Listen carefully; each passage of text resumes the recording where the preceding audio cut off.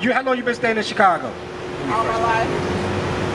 All my life. All your life? It's been a lot of murder, a lot of our people going into jails, and a whole bunch of wickedness is happening to our kids, right? So how do we stop this from happening? Do you have any suggestions? I keep mine. You keep yours? Keep mine. You got neighbors, you got brothers, you got sisters, you got friends? I got brothers and sisters out of town, yeah. What about them? Do they know how to do what you know how to do? Yeah? But you know within our communities there's a lot of grief going on. Like this sister right here, she just lost her child in prison. You know what I'm saying? So it's our job to help those to know how to get through these things so it won't happen again. Because you got a good example of knowing how to raise your children right so they won't come into things. So now we got to help our people, right? So let me show you what the Bible says, how we supposed to treat each other so we won't keep going through these atrocities in these earths. All right, hold on. First Maccabees chapter 3, verse 43. And they said one to another, let us restore the decayed state of our people. So the Bible told us to go out and to restore the mindsets of our people. Because the mindsets of our people is destroyed, is decayed, right? It's a shame that our people go out here and rob, they take cars from people, shoot them down in the street, then they go to prison, and what? They get killed enough. It's a shame that those things happen. Do you think it's right for kids 13, 14 years old to go up to a grown man with a gun, tell him, give me your car or I'm gonna kill you? That's wrong, right? That shouldn't be happening. Right? But why is these things happening to us? I want you to listen to this scripture. Wisdom of Solomon 16 and 12. Wisdom of Solomon chapter 16 verse 12. For it was neither herb nor modified plasters. So the Bible says it's not medicine what's really just going to help your body to heal or help your mind to be at ease.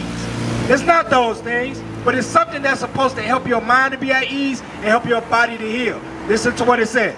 That restored them to health. It restored them to health, because remember, the other scripture we read, it says, look, we're going to restore the decayed mindset of our people, the decayed state of our people. Read. But thy word, O Lord, which healeth all things. So the word of God is what's going to restore us, what's going to heal all things. You understand that, sis? So look, now, you said that you teach yours, right? Let me show you something that can help her. That something like, cause you might run into a sister like her on the streets one day. Right. So let me show you a scripture that you could show her that you teach your children that could be able to help her at the same time. Exodus chapter 20 verse 13. Thou shalt not kill. Thou shalt not kill. Right? So, sis, you see the kids out here robbing. They got fully automatic guns with switches on them, shooting each other down. The rap music. Do you let your children listen to rap music, sis? You do? Let me add a 1 Corinthians. Rap music, like Lil Herb, Lil Dirt, you let them listen to that? NBA Youngboy. NBA Youngboy? How old are you, sis? 40. So you was listening to Tupac, Biggie Smalls back in the days. So you, right? You let your children listen to that as well, right?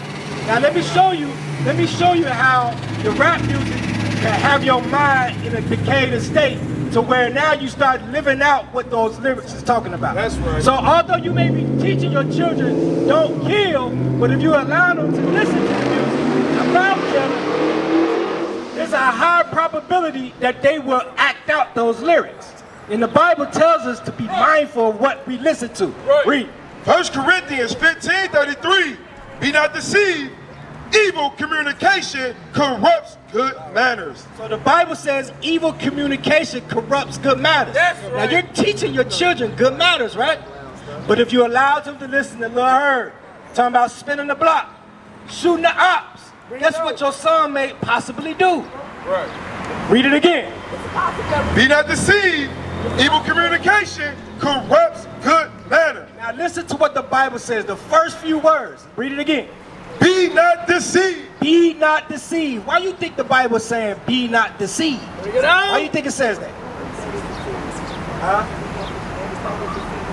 The reason why the Bible says that is because we think it's cool, it's just words. It's not going to harm us. Because it's playing on WGCI 92.3. Because we listened to when we were kids and we didn't become like that. right? But the Bible says, be not deceived, because these words, they will what? Bring life or death into your home. It can happen. Read. Be not deceived. Evil communication corrupts good manners. So look, evil communication corrupts good manners. Now we say that the word of God is what heals us, right? So if we listen to evil communication that's going to corrupt good manners, guess what's going to happen? Hey, Janice. Hey, how you doing, bro? How you know this sister right here, if you don't mind me asking? Y'all friends? Hey, did you know about what happened to her son?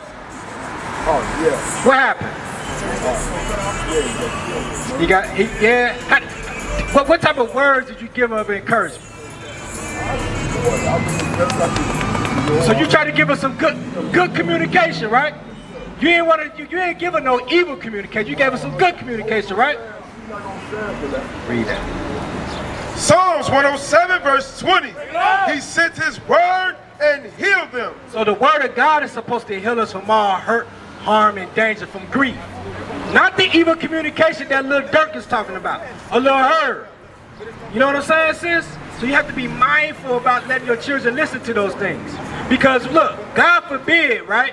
Your son grows up, 18, 19, 20 years old. Now he's out in the world, he's working, got his own apartment. And now those evil words, right? Because now these guys is telling you in the rap music, man, if somebody do something to you, pull up a gun and shoot him. Right?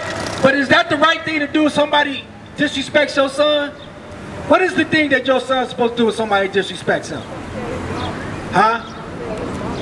But he's 19, 20, 21 years old. So he's supposed to come tell his mama and somebody mess with him? But he's a grown man at this time. Right? Because, yeah, I understand that. But as a child, you're supposed to teach him how he should live. So when he gets grown, now he can start acting out the way that you showed him how to walk. Bring it out. You understand that? So let me give you some good communication that's going to help guide you to guide your son to walk righteously on this earth. The book of Proverbs, chapter 22, verse 6. Train up a child in the way he should go. Hey, Shonda, you hear that? The Bible says train up a child in the way that he should go. So while he's a young man, able to receive your words, your nurture from him, you're supposed to train him up. You're supposed to tell him, look, if somebody disrespects you, son, hey, just, you know what, just shrug it off. Just ignore him. Keep it moving. It's not worth going word for word. You know why? Because these guys out here, they got guns. They got guns and they'll shoot your son down for going back word for word. Right. So you gotta what? Give them that good communication. That's not right. The evil communication that little Dirk and little Herb is spewing out of the airwaves. That's right. You understand? Read it again. Train up a child in the way he should go. And when he is old, he will not depart from it. See that? So when your son gets older, when he gets 19, 20 years old, and he's out in the workforce, he has his own apartment, and he's not around you, he'll know how to conduct himself. Why? Because he did what? Read that from the top. Train up a child in the way he should go. And when he is old, he will not depart from it. So you see how that could affect your children when they're young? You know what I'm saying? Because what? That would stop some of the stuff that happened to your son. Had you would have known this, sis, you would have been able, you know what? Let me train up my child the way he should go. So when he gets older, he'll know how to conduct himself. You understand that? So give me Leviticus 19 and 17 real quick. Because here's another law that you could teach your children. Hey, Shonda, listen to this one real quick. This one's real important. Leviticus chapter 19, verse 17. Leviticus chapter 19, verse 17. Bring it out. Thou shalt not hate thy brother in thine heart. So look, because there's a lot of hatred going on in our communities. You know what I'm saying? We quick to kill each other. Even the young sisters. How old is your daughter? She's 9. You got 9-year-olds that's out here fighting in elementary school. She screamed black power while Heron was pushed.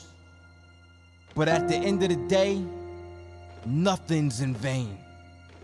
IUIC has been given a vision. The tents of Judah has risen. Many has attempted the mission. Minor murmuring, omitting, and missing the mark. Just reading that he had the flame of fire in his eyes gave us the spark. We on Paul's mission. We out on the road, purple and gold, From Mexico, Cuba, Haiti, Ghana, Sierra Leone, 144,000 boots banging, concrete crackling. These are our men repented at heart. The scriptures is proof. IUIC, we deliver the truth.